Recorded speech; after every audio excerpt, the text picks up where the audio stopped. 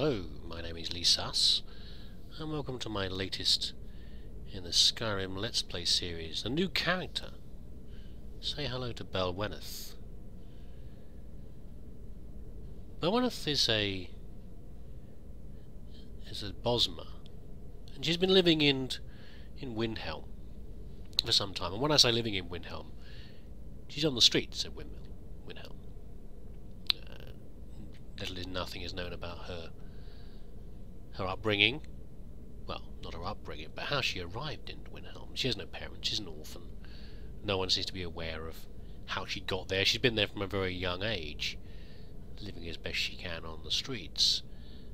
Now, in case you're not aware, Windhelm is not the friendliest place in the world. It's the centre of the Stormcloak uprising, and in general, in the majority, the people of Windhelm are not welcoming to those of other races or other provinces. There is a reasonable community of Dunmer in Windhelm, and some Argonians as well, both of which are very much second-class citizens. The Argonians work in the docks and keep much to themselves, and the Dunmer, well, there's a couple of merchants, but otherwise they mostly live over in the Grey Quarter and suffer a lot of problems with the locals and how they're treated.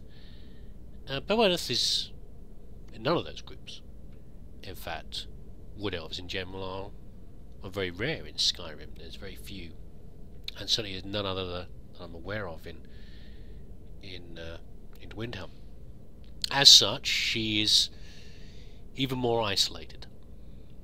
She doesn't fit into the community of the Argonians, so it doesn't fit in the community of the Argonians, but she doesn't fit in with the Dunmer, and has suffered from the same problems as from the locals as the Dunmer do, but without the support behind them of having other people of your own type around. And she hasn't got the most sparkling personality in the world either, so she is isolated. She's very much alone in the world. She excuse me. She survives mostly by stealing, but she's not part of the Thieves Guild, and does the best she can, and does pretty well for herself, having grown from a young lady, or a child, to a young lady.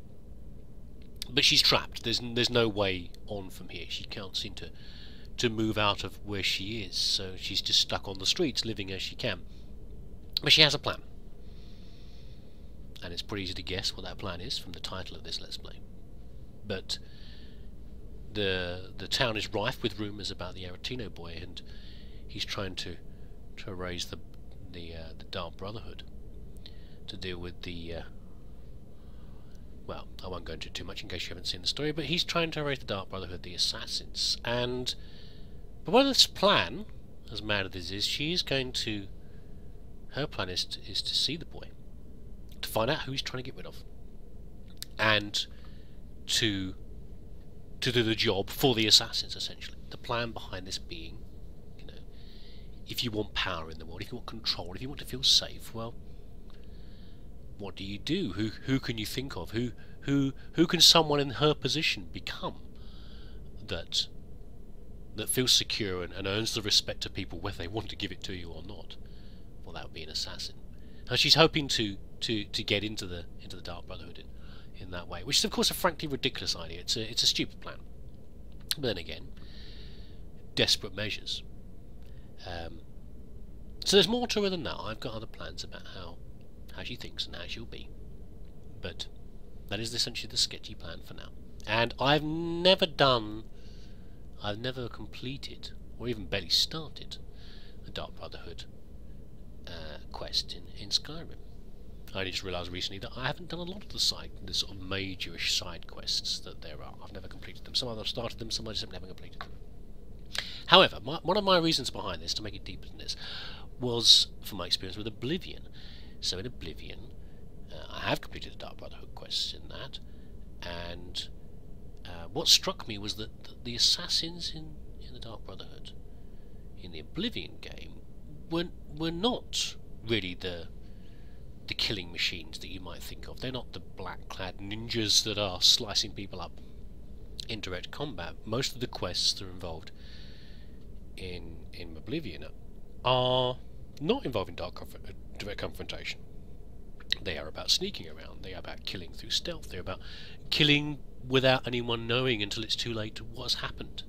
Accidents and poisonings and other things, which makes perfect sense. The secretive killing, you know, despite the fact of what some of the characters are like, it is not. It's not ninja slicing people up, sword in the dark and all the rest of it.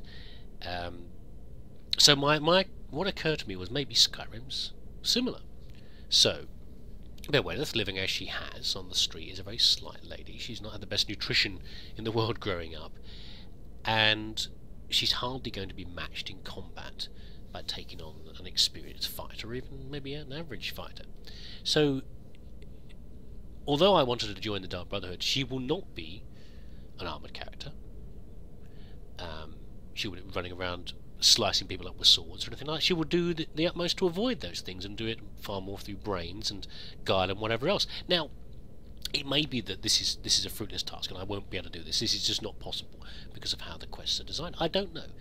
And if you're aware of whether this is an impossible task I've set myself or not, then please don't tell me, because seeing me fail trying to do this is half the fun, and I don't mind that. If it turns out that I'm going to have to do things differently, then I will change things. I will change the story and change her, or do something to work around this. But that's my plan. I don't want a killing machine here, at least not a killing machine in that way. So I want to see how this works, and I say that all of this is pretty much blind beyond the first part of the Dark Brotherhood quest, and we'll see what else other facets Belweneth has that will also come into play. So let's just name her. As before, I've used a name generator to get this. Also, she has only a single name as well, because she knows nothing about her family. But there we go. So, second chance as before, as I did with Striker. Now, I don't know what I'm going to do next, actually. Approach, my child, and choose where your new life shall begin. So, let me see. Where can I? I might have to finagle this because I don't want to arriving by ship, but I might have to, because I don't think most of these are appropriate. Yeah, I might have to put her. I don't want to give her a property. She has got nothing of her own. I might have to do the same as started with Striker, and I'll bring us in at another point in Which town. Which city did you sail to? Yeah, that looks to be the only option, I think. So we're going to Windhelm. A life filled with opportunity awaits you, traveller. Okay, so there we go. So I'm going to send her over to Windhelm now, and I hope you liked the introduction to her. I did try quite hard to work on her face to get her in the right way. Oh, I should also add something else as well, something very important. These things run through my head before I start introductions and things, but I should really add it. Obviously, this is a female character and I'm not a female. So, playing characters of an opposite gender in role-playing games, and I do role-play them. If you haven't seen my previous series, I do tend to role them. I won't do voices. I'm sorry, not going to do that. I've never done voices before, and I won't do that with a. I wouldn't be doing a lady's voice to do this. There's certain ways of role-playing characters of opposite gender, good ways of doing it and bad ways of doing it. And I have a little experience of this, so I'm not going to make any massive faux pas. As far as I'm aware, I will not be doing any parody type characters. I will not be trying to be overly effeminate. I will be me, but as with all my characters, I will try to style the way that I think and act and speak in the way that I think the character will be. It just happens in this case that the character is female. What do you mean, my follower? That made me still trying to follow me. That's a bit strange. So you'll see. I think hopefully you'll see. If you've any concerns about this, oh my God, another bloke trying to be a female character, some sort of bimbo or goodness knows what else. No, I won't be like that. So please just watch the following episodes and judge for yourselves if you think I'm doing things in the right way. But hopefully, when you watch this sort of series, the series that I do, you'll find that I think you'll accept more the fact that yes, it's a female character, but obviously I'm not speaking in the female voice. But I'm, more importantly, I'm acting as the character. I'm hungry. For God's sake, I'm acting as the character would act, rather than, and you sort of forget about the gender quite so much. It isn't such a feature of the character. Anyway, that's enough for this episode. I don't know how much people enjoy intros, but I think they're important, especially when I want to see what a character is and why they do what they do. I will get on to. Oh, we're going to do a little camera pan. I will get on to the first episode, introduce her as she is in the town, and we'll go on from there. So thank you very much for watching, and I'll see you again next video.